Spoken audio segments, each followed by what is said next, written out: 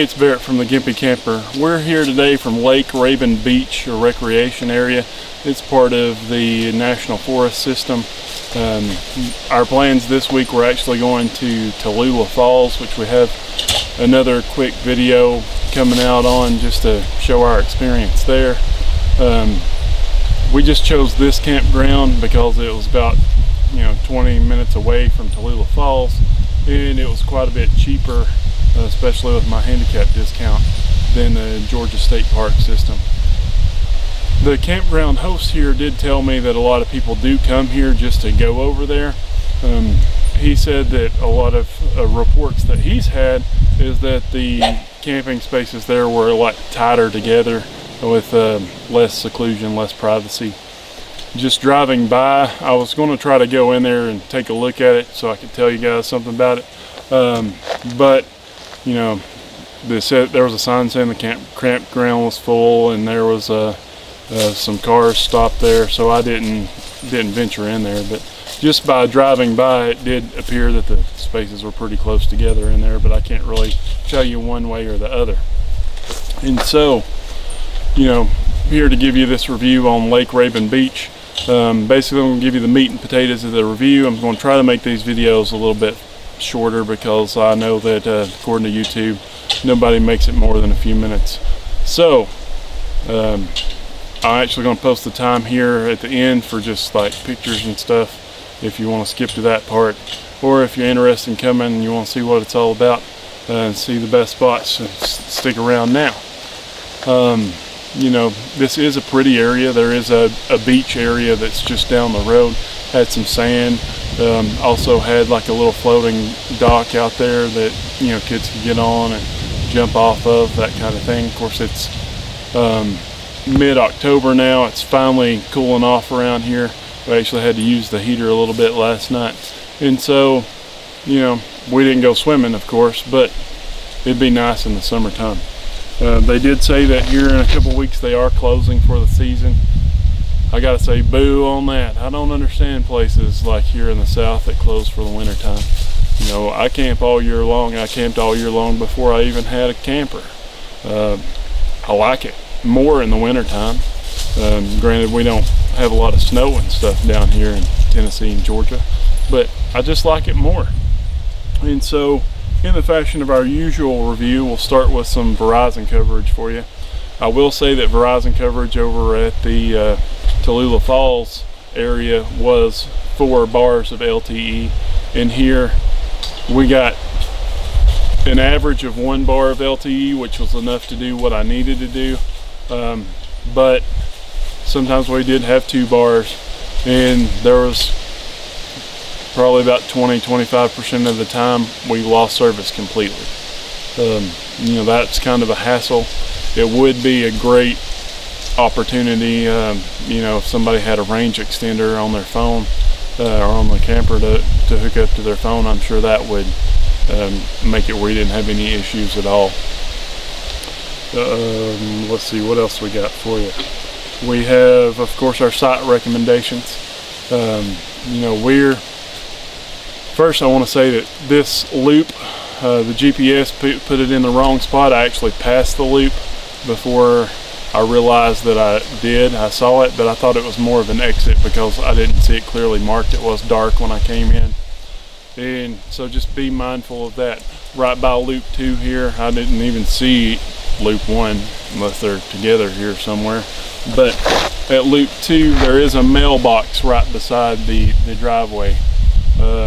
And when you come in, there is a gate. They said that they do close the gates after 10, but it is unlocked, so you can open it and get in and out if you need to. And so I also have to talk about the campground hosts. The hosts here were great. One of them came over, said that they did some bluegrass picking on Saturday nights if we wanted to go over last night. More kind of private people, so we didn't do that, but we heard them. It's nice to hear the music. One of the other campground hosts, like I say, it was dark when I pulled in. He helped me back in.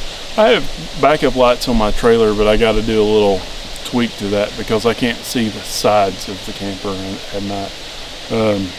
And so, but the best sites that I saw around here were sites 70 and 71, and those are right by the bathhouse.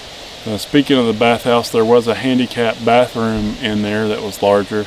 The shower that was in the men's room, it was kind of janky. I was really afraid when I used it, not like afraid for my life. Granted, to turn it on, it is an electrical switch, which was very strange. But there wasn't any way to control the water, so I was afraid that when I flipped the switch on, it was just going to be a cold water shower. It wasn't.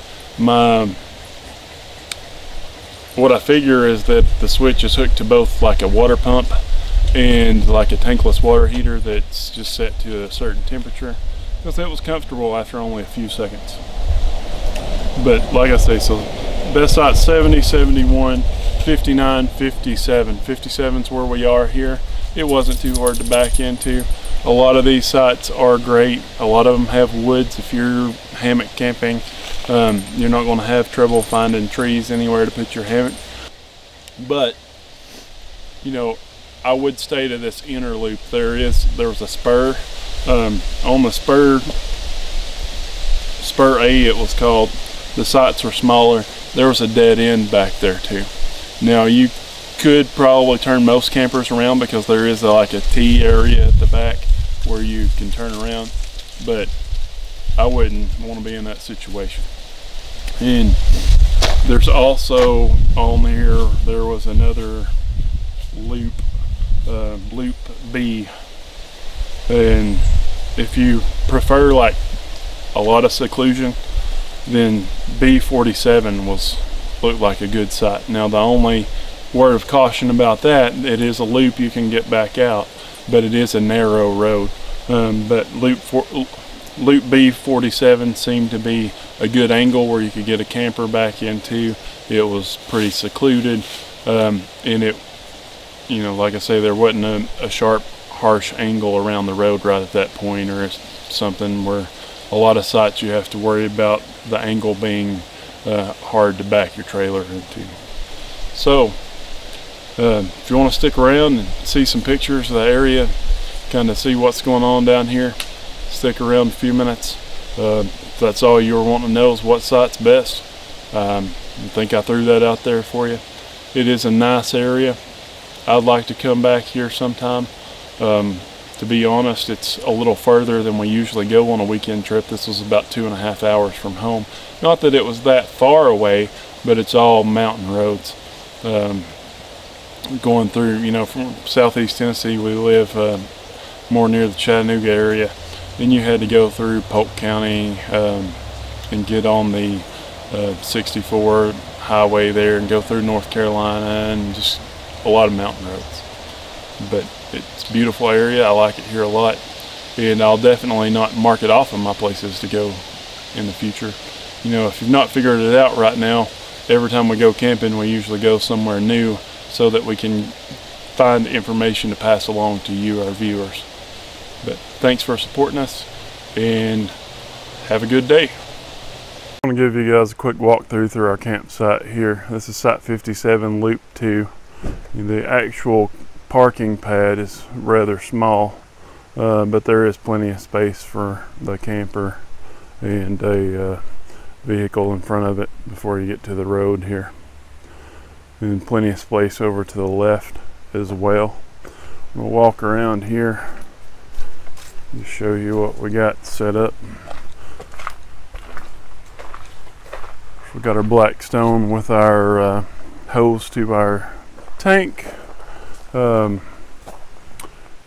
Usually I set this folding table up here in front of the camper in order to cook on, but you know, we did this quick because it was raining yesterday, so it reached to the table. It's 12 foot long.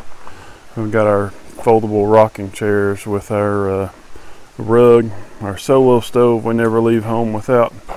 These couple of little fold-up tables seem to come in really handy, as well as our rope along the top here.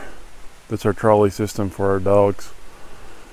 Running a little bit behind today. If I have enough time, I'm going to do a review on that, because I find it really neat and I've used it enough to actually talk about it now.